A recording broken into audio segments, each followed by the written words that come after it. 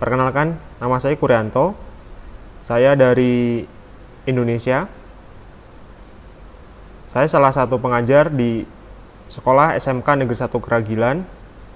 Hari ini saya akan membahas tentang Sinau.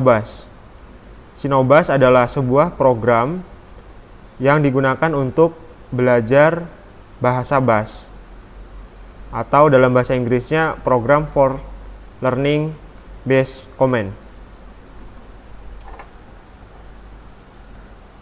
Oke, tentang Bas.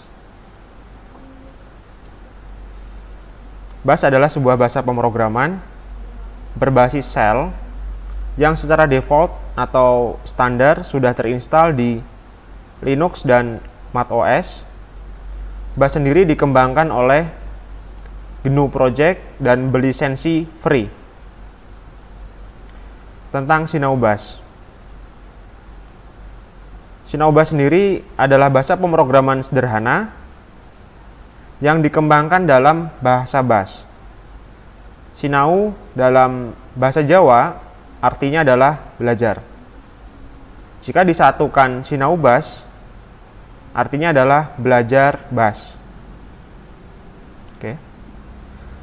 Sinau terdiri dari 3 level. Yang pertama adalah level easy atau mudah.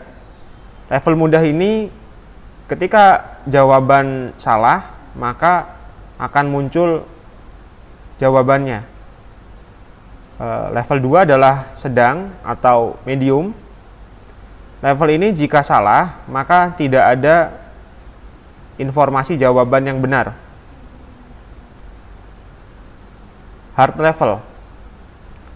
Hard level ini atau level sulit tidak akan muncul tampilan salah dan akan tampil hasilnya ketika sudah selesai menjawab semua soal dari Sinau. Oke, next, tampilan Sinau kurang lebih seperti ini. Nah, oke. Untuk saat ini Sinau ada 2 bahasa. Yang pertama adalah bahasa Indonesia, yang kedua adalah bahasa Inggris. Ini adalah contoh ketika kita memilih dalam bahasa Inggris. Untuk alamat downloadnya bisa dilihat di tampilan berikut. Mungkin akan saya praktekkan bagaimana cara download Sinau, menjalankan Sinau dan belajar dengan Sinau. Oke, Sinau kita masuk di linknya di https://github.com/kuryantoadi/sinau-min-UbuCon. Nah, kita bisa klik code lalu download zip. Nah, nanti ketika sudah di-download akan masuk dan dicari aja foldernya. Nanti terdapat file install.sh. Nah, untuk menjalankan perintah install.sh ini kita bisa menggunakan terminal. Oke, saya keluar dulu. Kita bisa klik kanan di sini lalu open terminal di Sinau kita. Nah, ini di folder Sinau. Ya. Sekarang saya udah di direktori Sinau. Kita cek dulu apakah kita sudah punya file install.sh. Ini saya udah punya file install.sh. Lalu kita bisa menjalankan dengan perintah /install.sh. Enter.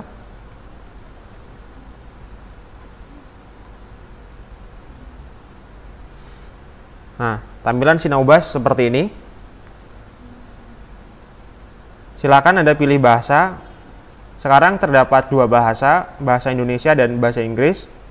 Awal dikembangkan hanya untuk bahasa Indonesia karena pertama kali saya buat itu diperuntukkan untuk siswa-siswi SMK yang akan belajar Linux server. Jadi dasarnya harus belajar Sinau dulu biar bisa lanjut ke server.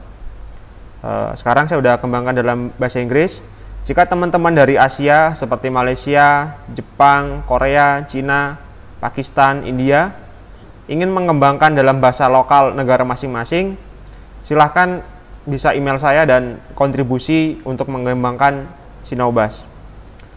Saya contoh untuk masuk dalam bahasa Inggris, kita pilih 2, lalu enter.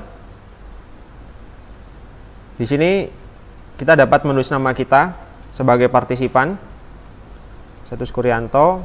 Alasan ini adalah try atau belajar, coba Sinau Bass. Nah, terdapat 3 level. Yang pertama adalah level mudah, easy,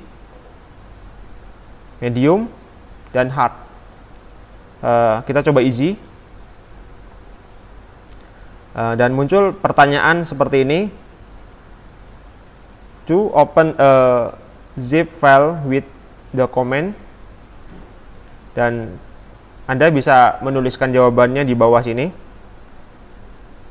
Untuk membuka file zip, kita perintahnya dengan unzip. Enter. Nah, jika jawaban Anda benar, maka akan terdapat tulisan your answer is correct ya. Ini artinya berhasil. Dan yang berikutnya adalah kalau dalam bahasa Indonesia, untuk membuat user baru dengan perintah add user. Nah, ini yang benar ya. Coba kita masukkan jawaban yang salah. Misalnya untuk masuk ke dalam sebuah folder, kita masukkan dengan perintah misalnya ls, harusnya cd atau change directory. Enter. Nah, ini akan terdapat tulisan salah, sorry, your answer is wrong, atau jawaban Anda salah. Dan di sini terdapat jawabannya adalah cd atau change directory. Oke, ini Sinau Bass level easy. Kita tambah tab baru, kita coba level sedang, Kuryanto try Sinau Bass. Oke, kita pilih 2 yang bagian medium, enter. Nah, di sini dalam bahasa Indonesianya, untuk membuat sebuah direktori dengan nama belajar minus bass itu dengan perintah apa? Ya, yang benar adalah mkdir belajar bass. Nah, ini adalah jawaban yang benar.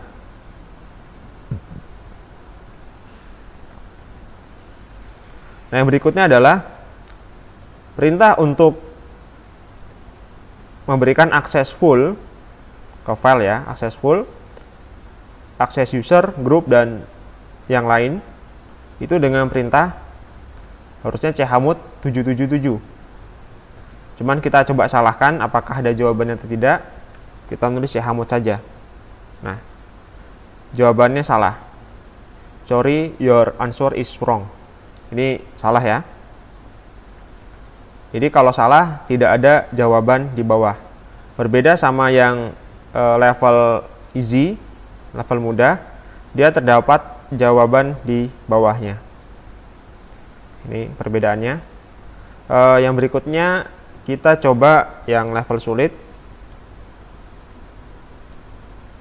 2 Kuryanto Sinau Bass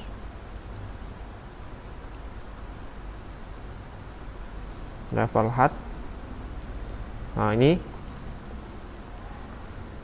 kita punya server dengan IP 10.78.21.1. Dan bagaimana untuk nge-remote SSH? Bagaimana perintahnya? Perintahnya adalah SSH. Kita masukin IP-nya 78.12.1. Nah, di Sinau Bass yang level sulit ini tidak muncul apakah dia salah atau benar. Dan dia akan hilang. Jadi soal yang sebelumnya akan hilang dan hasilnya akan terlihat nanti setelah kita selesai menjawab semua pertanyaan dari Sinau Bas. Contoh, kita selesaikan yang easy dulu. Kita coba selesaikan. Untuk mengubah nama dengan perintah mv, terus karena ini kepotong dari laptop saya.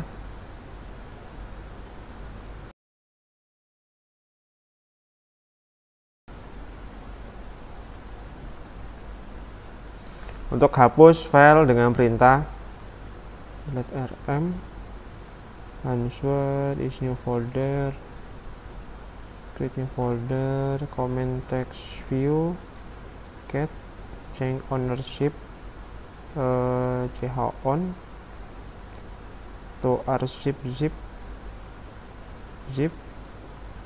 view directory with comment ls rename folder mv remote ssh directory position pwd permission chmod delete directory rm in rm doang smk/tkj with rm in rf copy directory command list cp in r to copy file cp to directory dan comment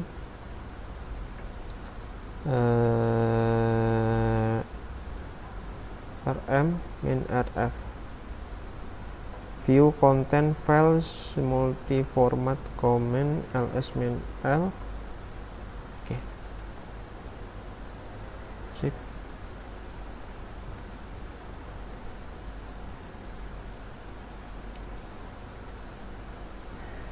Ketika sudah selesai, maka akan muncul hasilnya seperti ini. Saya sudah menjawab semua soal dengan waktu 375 detik dengan soal easy dan skor saya 90.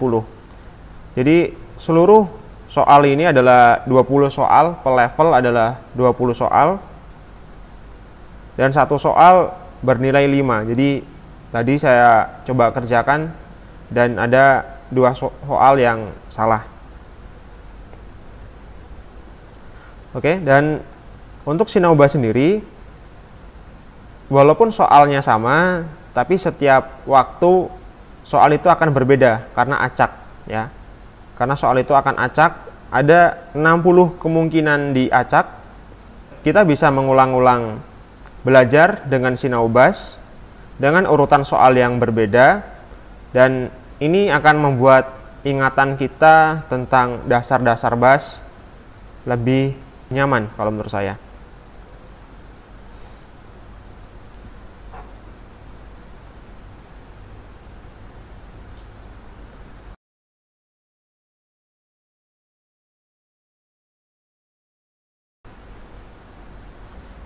Sampai sini ada pertanyaan?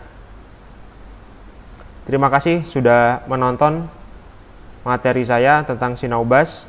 Jika Anda tertarik tentang Sinau Bas, boleh untuk mendownload Sinau Bas dan belajar dengan Sinau Bas. Untuk teman-teman dari mancanegara, khususnya dari Asia, jika ingin mengembangkan program Sinau Bas, saya terbuka untuk teman-teman dari mancanegara kontribusi mengembangkan dan memberikan Sinau Bas ke orang-orang untuk belajar.